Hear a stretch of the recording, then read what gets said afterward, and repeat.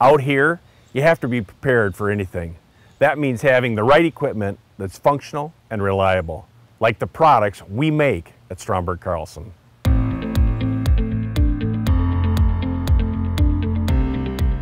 Today we're going to talk about fifth wheel landing gear.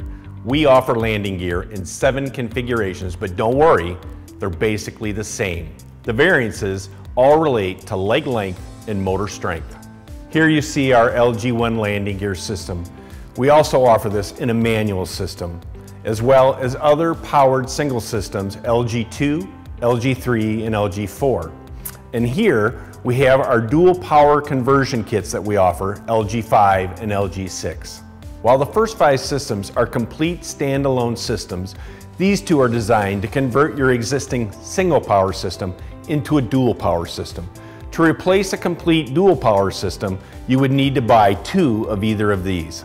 If you already have a landing gear system but are looking to upgrade or replace components, you will need to first determine if the parts are compatible with your system. Our replacement parts include legs, motors, gearboxes, switches and harnesses, and cross shafts. They're compatible with Venture, Lippert, also known as LCI, and Pack Rim landing gear systems.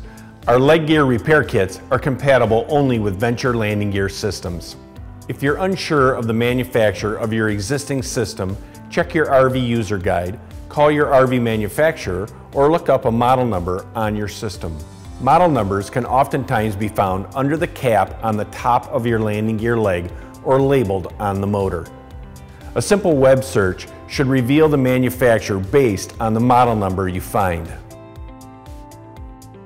So your landing gear isn't working and you don't know where to start?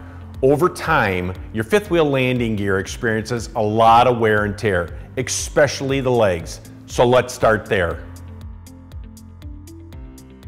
First, we want to make sure the problem is with the legs and not a motor or a battery issue. If you have no obvious leg damage, but the system isn't raising or lowering, you will want to see if you hear any gear clicking or slipping or friction with the leg.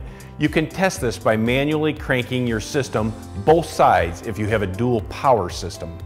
If you hear friction or grinding in your leg as you're manually raising or lowering it, you will need to replace your leg. Be sure to take the measurement of the outer black tube in order to determine the proper leg to purchase. If there's no grinding, but you hear a clicking noise coming from the top of your landing gear leg, it is likely you have damaged gears. In addition to the gearbox mounted next to the motor, there are gears under the cap of your leg. We do have leg gear repair kits available for Venture landing gear systems. In order to replace these gears, you'll need to remove the leg. Now that you identified the problem is with your leg, you'll need to remove your leg to either replace or repair it. For safety purposes, hook your fifth wheel up to your truck to support the trailer load prior to removing your landing gear leg. In a manual or single powered system, the lead leg has a motor, powered system only, and a gearbox attached to it, which is connected to the follow leg by a cross shaft. You will need to disconnect the cross shaft, motor, and gearbox to replace the lead leg. The follow leg has no hardware at the top and can be removed on its own after disconnecting the cross shaft. Your landing gear leg is held in place with 2 tabs or stops located near the center of each leg. You will need to unbolt these, then your leg should slide out. In a dual powered system, there's no cross shaft, but you will still need to remove the motor and gearbox before removing the damaged leg. Once the leg or legs are removed, you can replace or repair them as needed. So say you try to manually crank your landing gear and nothing happens. No movement transfers to the motor whatsoever. You need to replace your gearbox. We offer replacement aluminum gearboxes designed for durability. Okay, so say your gearbox isn't the problem and your legs are fine too. It's possible you need a replacement motor. One primary reason is the motor drive shaft has sheared. To check this, remove the motor from your system. Your shaft should look like this. If you're dealing with a sheared shaft, you will need a replacement motor. We offer replacements in both 5,500 pound and 6,500 pound capacities. If you have or purchase a 6,500 pound motor and begin blowing fuses, be sure to shorten your wire harness. as extra wire increases the resistance heat in the system and results in blown fuses. So now you've tested your legs, gearbox, and motor, and they're all working, but the system clicks when operating under power. The possibilities are you have a bad ground, a bad battery or battery connection, or you're drawing too much power and overloading the system. To check your ground, you'll want to be sure to have a clear, clean, metal-to-metal connection with no ground wire fraying or other damage. If your ground is good, check your battery to make sure it's amply charged for operation of your 12-volt landing gear system.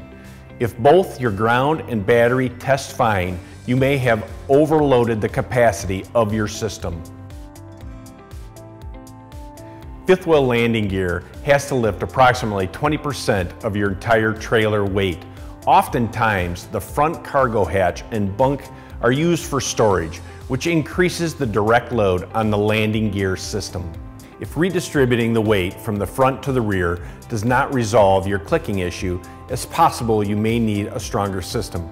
For these circumstances, we do offer heavy-duty motors as well as dual-powered conversion kits I previously mentioned. Hopefully, we have been able to help you troubleshoot your system and get you back on the road with two strong legs under you and a wide open road ahead of you. Now that's Stromberg strong.